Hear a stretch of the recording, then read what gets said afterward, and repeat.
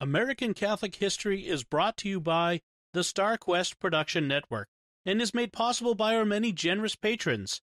If you'd like to support the podcast, please visit sqpn.com/give.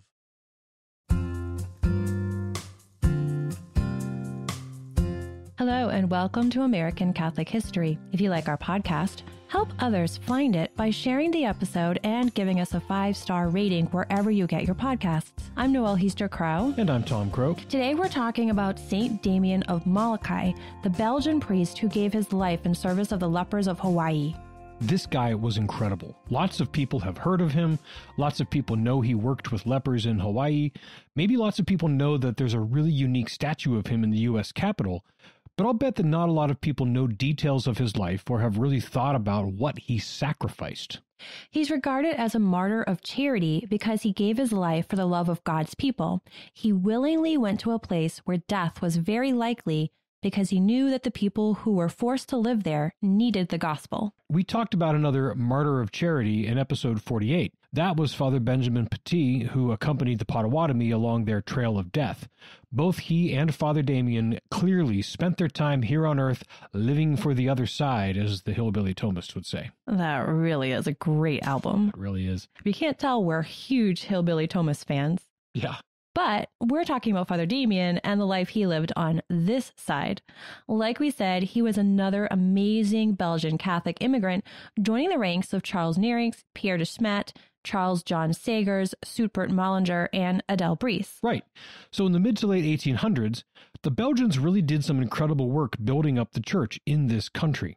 We've done episodes on all but Neerings so far. You can find them if you go to AmericanCatholicHistory.org and go to the Belgian category under episodes. But again, back to Father Damien. He was born Joseph de Vuester in Tremelo, Belgium in 1840. He was the youngest of 7 children to his middle-class farmer parents who were devout Catholics and raised all of their children carefully in the faith. Joseph was a pious and conscientious child and showed an early desire for austerity.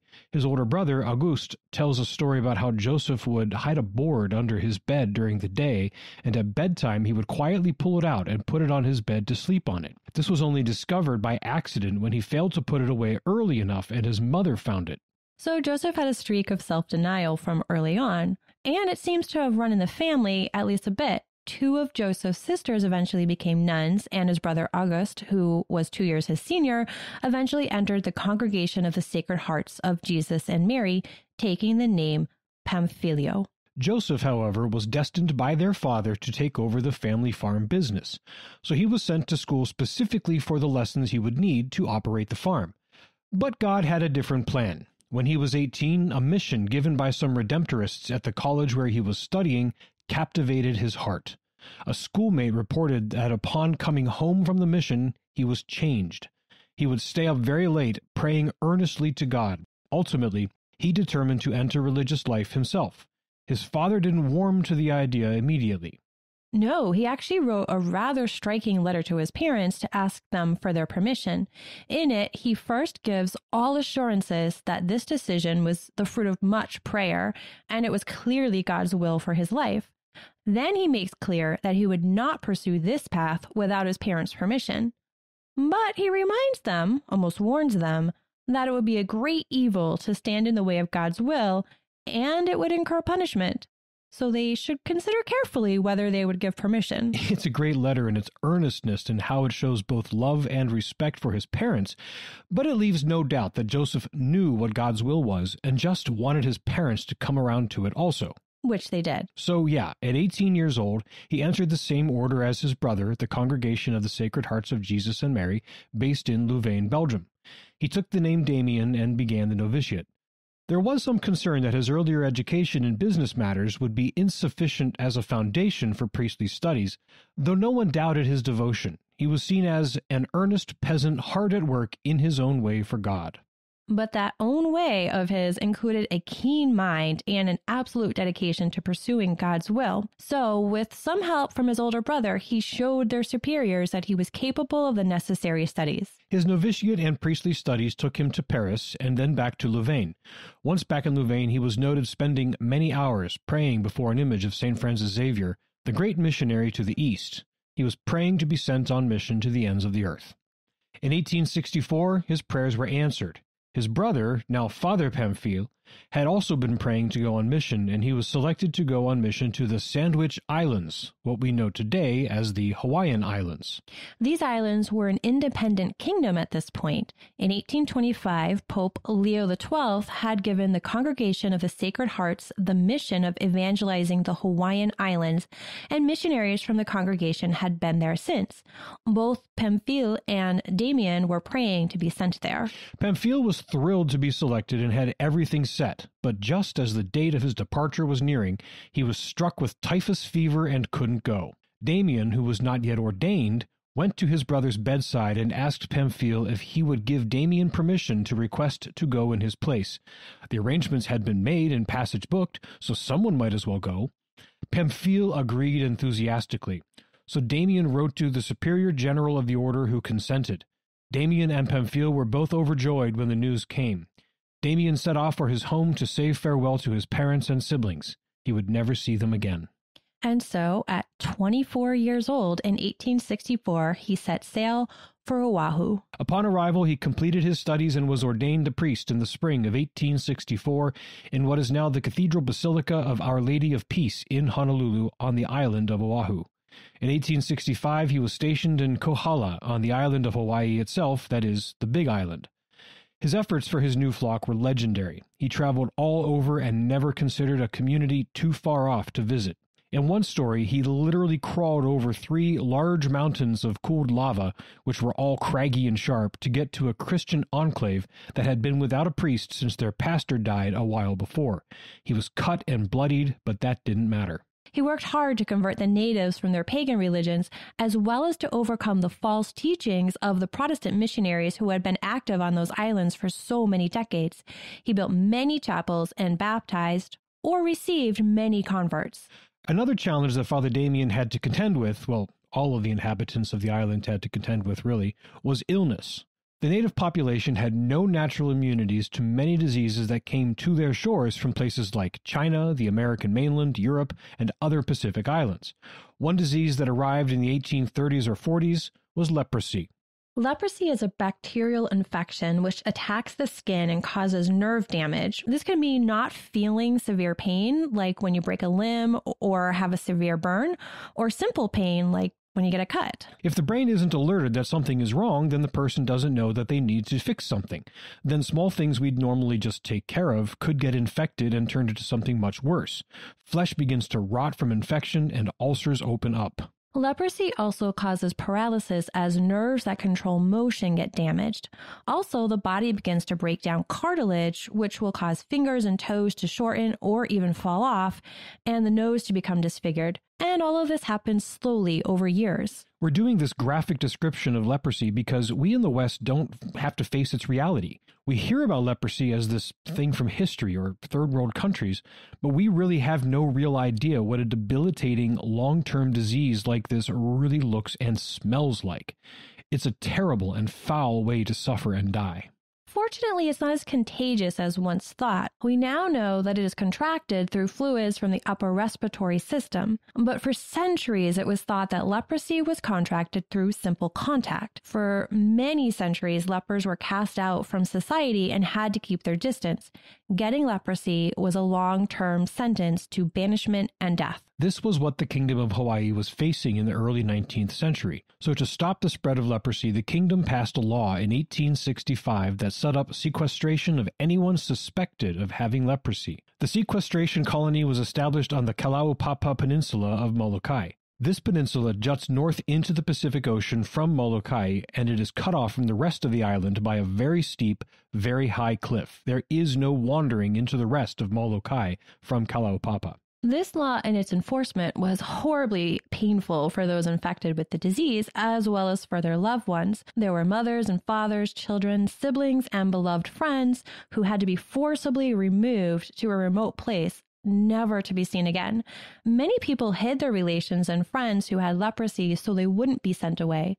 But the police found many of them and shipped them off to Kalaupapa. The government wasn't intending this to be punishment as though these people were criminals.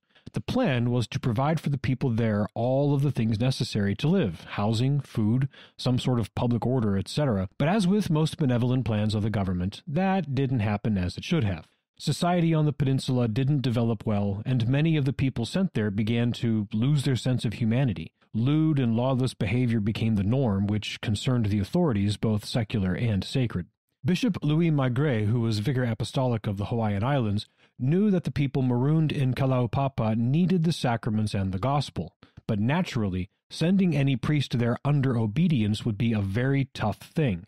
It would essentially mean ordering a priest to his slow and painful death. Instead, he asked for volunteers. He got 4, and 33-year-old Father Damien was among them. Father Damien had seen this terrible disease ravage his own population and take so many of his parishioners away, so he felt the pain of this scourge among his flock. The plan was that the 4 would go one at a time, and they would switch every few months so no one would have to bear that burden for too long. Father Damien was the first to go, arriving on May 10th, 1873. Bishop Maigret accompanied him on that journey, and when they arrived, he said to the lepers who came to receive them, "So far, my children, you have been left alone and uncared for, but you shall be so no longer. Behold, I have brought you one who will be a father to you, and who loves you so much, that for your welfare and for the sake of your immortal souls, he does not hesitate to become one of you, to live and die with you." And he was 33, the same age Christ was, traditionally, when he gave his life on the cross. You wonder if Bishop Maigret knew that even if the other 3 volunteers were to come, Father Damien was going to remain. The decision about whether he'd ever leave the peninsula almost wasn't theirs to make after he arrived. Just 2 months later, the kingdom's Board of Health decided that he couldn't come back to the mainland or have any contact with anyone, period. But neither he nor Bishop Maigret knew this until one trip the bishop made to hear his confession. Just as the steamer that the bishop was on was drawing near, the captain informed the bishop that he could not leave the ship, nor could Father Damien come on board. So Father had to come out on a rowboat near enough to the steamer, but not too close. And then as the bishop leaned over the railing, Father Damien had to shout his confession to him. Fortunately, they were the only French speakers around, so they had a bit of privacy. But one imagines that even if everyone around them spoke the same language, Father Damien would not have allowed some embarrassment to prevent him from making a good confession. No, not someone who had gone all Maximilian Kolbe and volunteered to go to a place where the only way out was painful death. I think Maximilian Kolbe actually went all Father Damien. Okay, true. Bishop Maigret and others protested this restriction, and it was eventually relaxed for Father Damien. He was given the same dispensation as medical personnel. But his time in Kalaupapa was incredibly blessed for him and for the lepers whom he served. He did find many of them descending into despair and despondency with all of the immoral conduct those can inspire. He brought with him the sacraments, the love of God, his incredible work ethic, and dedication to their well-being and salvation. He found only one chapel already standing, which was named in honor of St. Philomena, and he built more chapels. He built shelters, and he helped with health care. He dressed their ulcers, bound up their wounds. He went to them, loved them, cared for them, and showed them that God had not forgotten them.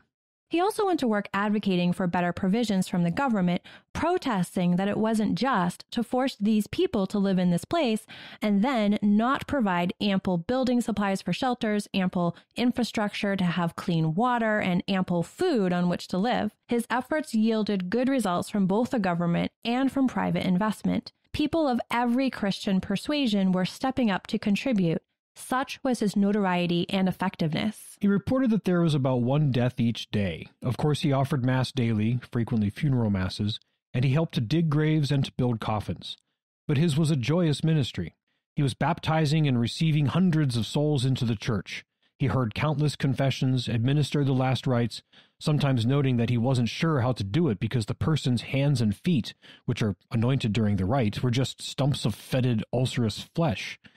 But in this place of misery and death, he was snatching souls from the diabolical jaws of despair and bringing them to Christ. A visitor in 1884 wrote of Father Damien, "His cassock was worn and faded, his hair tumbled like a schoolboy's, his hands stained and hardened by toil, but the glow of health was in his face, the buoyancy of youth in his manner, while his ringing laugh, his ready sympathy, and his inspiring magnetism told of one who, in any sphere, might do a noble work, and who, in that which he has chosen, is doing the noblest of all works. This was Father Damien. Such was his life for the first 11 years on Kalaupapa, during which time he reported no sign that he'd contracted the disease himself. And then one day he went to bathe, and he noticed that the water he stuck his foot into was scalding his foot and causing it to blister. But he felt no pain. By this he knew he had contracted the dreaded disease. This was in 1884. One interesting note, and it has to do with a common story concerning Father Damien. I'd heard long ago that the way he announced that he had contracted leprosy was by one day saying, "we lepers," in his preaching rather than talking about lepers as "you all." So he made it public by including himself amongst their number. But according to his own letters, which his brother, Father Pamphile, collected and edited, Father Damien referred to "we lepers" from early on in his ministry. It wasn't a change. He did it as a way to make clear that while some people are afflicted with leprosy physically, all are spiritual lepers in some way or other. It was one way he established a connection with the lepers and helped them see that they were not especially abandoned by God. But now he was himself a leper physically. He always knew it would come, and he almost embraced it as a gift. One thing it did was cause him to increase his activity. Basically, it seems that since he knew he now had a limited time to accomplish everything he'd set for himself, he had to just get it all done. But soon, he wouldn't have to do it all himself. He'd had assistant priests off and on through the years, but nothing permanent. This changed in his final years when 4 volunteer helpers came and brought reinforcements.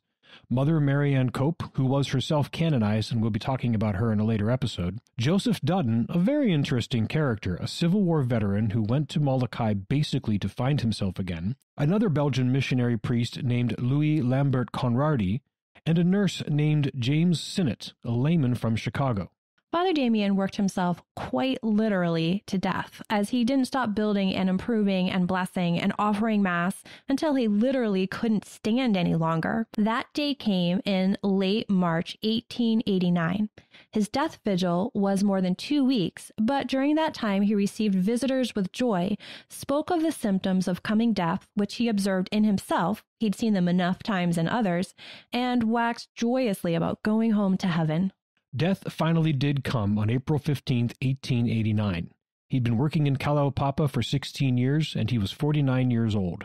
After his funeral mass the next day, he was laid to rest near the chapel of St. Philomena, near the spot where he had first come ashore 16 years earlier. After his death, some who were jealous of his good work tried to sully his name by suggesting that he had contracted the disease due to carelessness, that he was guilty of immoral behavior, and that the good credited to him was really the work of government agencies and other private efforts. One Presbyterian minister wrote an infamous letter suggesting some of these things, and it was published by the recipient without his permission in the San Francisco Chronicle.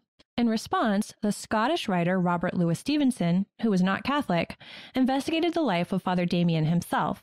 Stevenson had traveled to Hawaii for his own health after being diagnosed with tuberculosis. He spoke with many residents of Kalaupapa and others with first-hand knowledge of Father Damien, including many non-Catholics.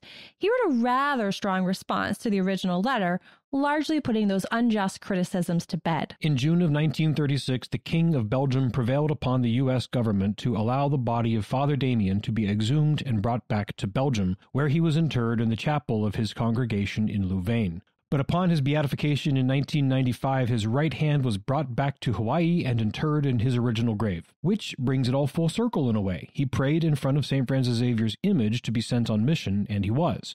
So now, just as St. Francis Xavier's right hand is venerated in the Jesu in Rome, his right hand is venerated in Hawaii. When Hawaii became the 50th state in 1959, they selected Father Damien as one of the 2 individuals whose likenesses would represent the state in the U.S. Capitol. The other is Kamehameha I, the first king of the Hawaiian Islands. The big, boxy statue of Father Damien shows him afflicted with leprosy, his face scarred, and his right arm in a sling, with his right hand, a bit gnarled, holding a cane. It is perhaps the most interesting of the statues in the Capitol. But the most important honor for Father Damien took place on October 11, 2009, when Pope Benedict XVI declared him Saint Damien of Molokai. You've been listening to American Catholic History on the StarQuest Production Network. If you've been enjoying our podcast, Please help others find it by sharing this episode and giving us a 5-star rating and a good review. We also ask you to support the many productions of SQPN at sqpn.com/give.